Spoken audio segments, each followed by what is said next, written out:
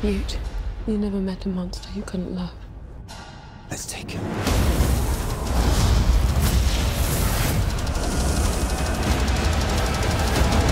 So Claudia, when you found out that you were going to sort of play Nagini, did you have what kind of discussion did you have with JK Rowling about how you portray the sort of the human form of a character that we'd already met before as a snake? She apparates and disapparates. So even though I wanted to ask her a ton of questions, I only saw her for a brief second in the bathroom.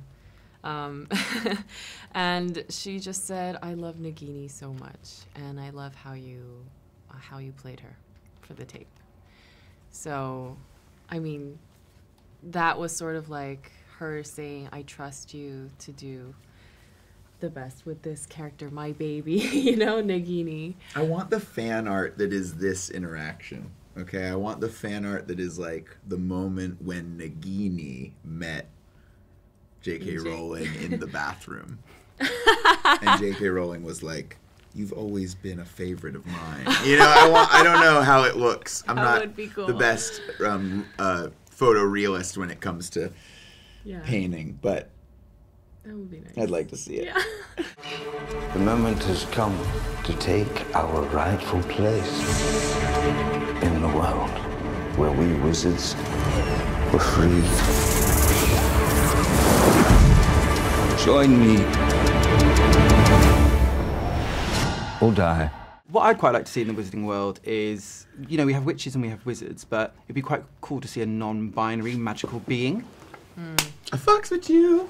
You know, you've kind of been open about being gender non-conforming, and would you like to see that in a blockbuster such as Fantastic Beasts? Well, but we've got them. I can. If you look through Fantastic Beasts, a lot of those beasts are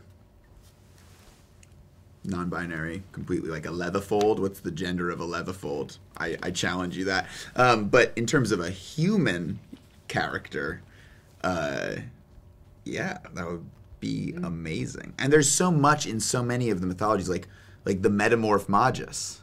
You know what I mean? You start to think about like transfiguration, transmutation.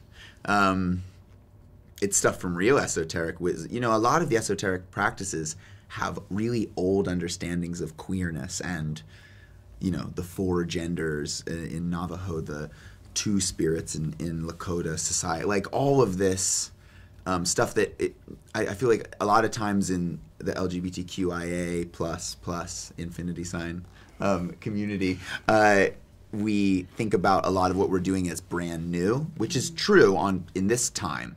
But then it's so comforting, I think, to remember that we're bringing back the wisdom of the ancients, which is that spirit ultimately and primarily is beyond gender, you know, and that identity is how we create space for ourselves on planet Earth, you know.